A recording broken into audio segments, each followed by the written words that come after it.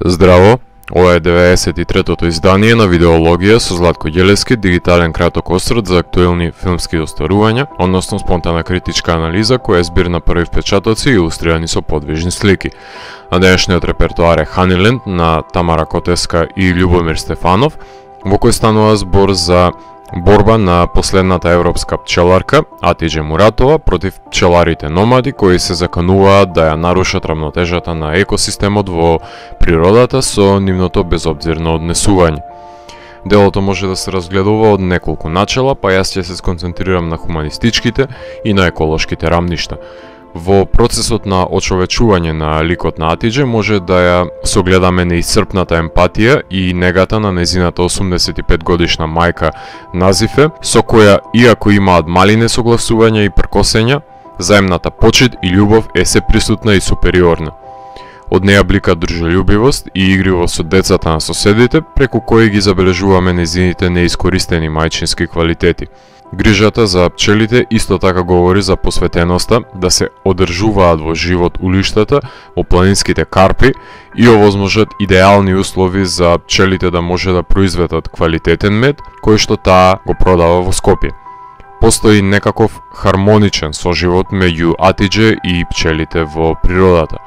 Наспроти Атиџе, која е дружелюбива жена која станала жртва на животот во изолација, без струја во трошна куќа, грижејќи се за незината загрепостена мајка, хранејќи ја, капејќи ја и дружејќи ја, преживувајќи во овие сурови услови, во вториот чин на филмот доаѓа фамилијата, која се доселува покрај неа со нивната камп приколка, седмочлено семејство со 5 деца, чишто живот комплетно е надвор од контрола, забележливо при односот со добитокот и меѓусебниот третман кој е уловен на камера.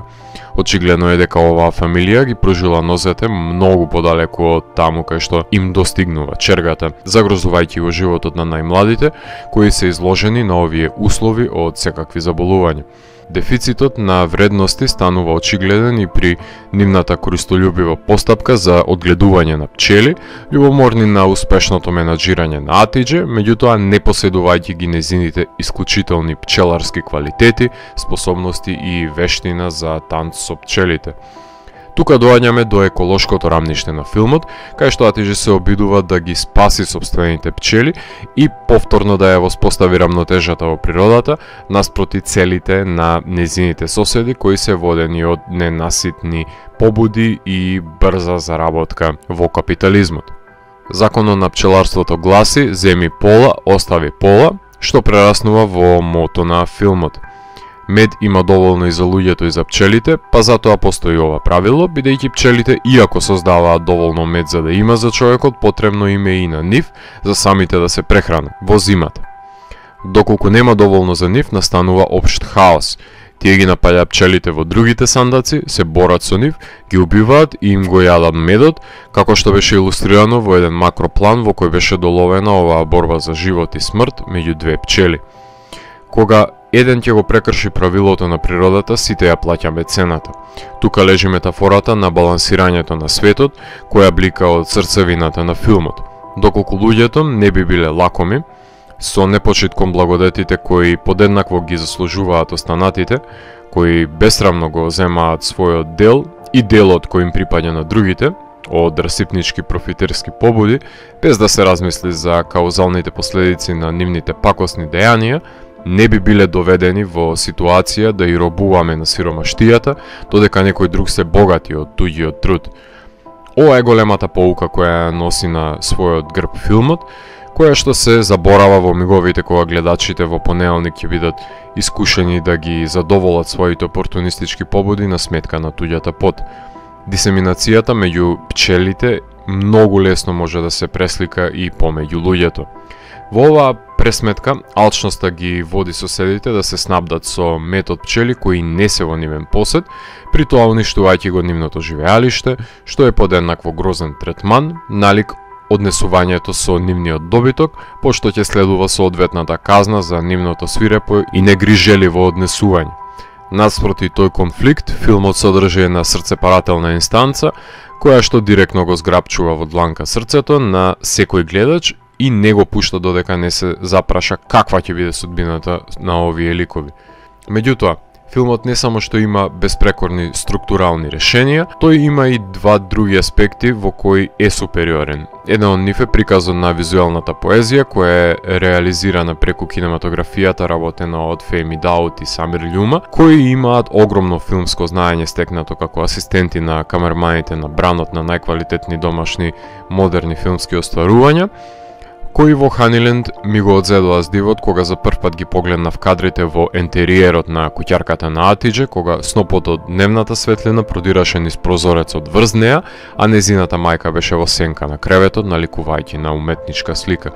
Моето воодушевување го надоградија со секој нареден уловен кадар од секојдневието, изграден со врвно мајсторство, без разлика дали е во прашање широкиот план на минусколниот човек наспроти гигантната природа, протекувањето на емоциите во крупните планови или портретирањето на стоицизмот, посветеноста и истрајноста на Атидже, овие слики говореа со илјадници зборови.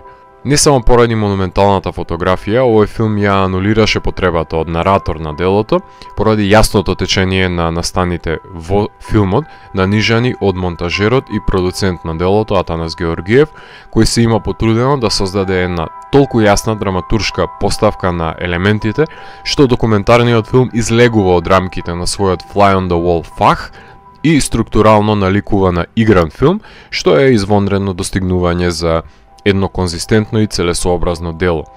Музиката на филмот ја работи бендот Фолтин, која е воочлива во влезот и излезот на филмот, што е сосема валидно решение, затоа што нема потреба да засилува некое действие во средиштето на филмот, затоа што доволно силни се емотивните квалитети кои ќе ги побудат кадрите во оваа осаменичка борба за преживување во домашните планини.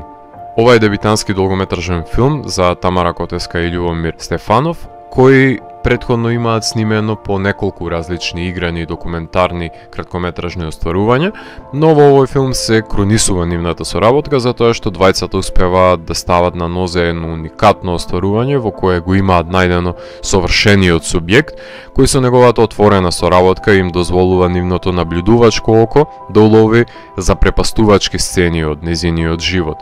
Дали ќе го забележам Бергман во сцените на бркањето на дивите животни со факелот на протагонистката, или пак искачувањето на планината заедно со детето на соседот, или пак некој друг ќе го вброи филмот во делата на социјалниот реализам на Блискиот Исток и творби на Макмалбаф и Киаростами, или на романскиот натурализам, или на бајковидниот неореализам со еколошка алегорија, или спореди со колониот пред една деценија, овој филм на ниту едно друго место немаше да биде снимен под овие тешки услови на јазик кој е неразбирлив за екипата која што го снима делото и по неговиот превод дознава што има снимено на тие 400 часа на материјал.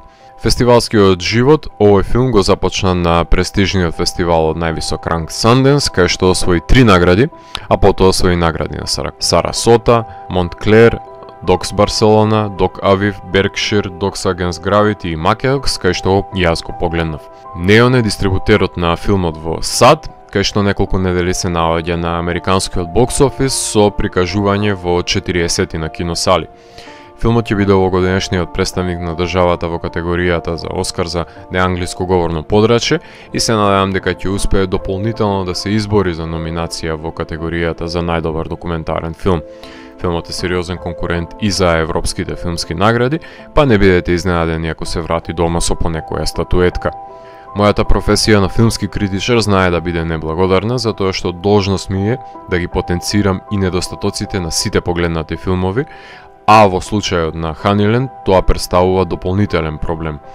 На Македокс погледнав документарни остварувања кои беа снимени со добри камери и дронови, меѓутоа беа шупливи дела со една идеја која е развлечена до напукнување, натрупани со излишна секвенција која го застранува делото, правејќи го неконзистентно, експлоатирајќи нечија животна приказна или пак глорифицирајќи ја, губејќи секаква објективност, нудејќи примероци спакувани во исполирана амбалажа убава за око, но без нутриционистичка вредност за мозокот, со чесен исклучок на Шипхиро.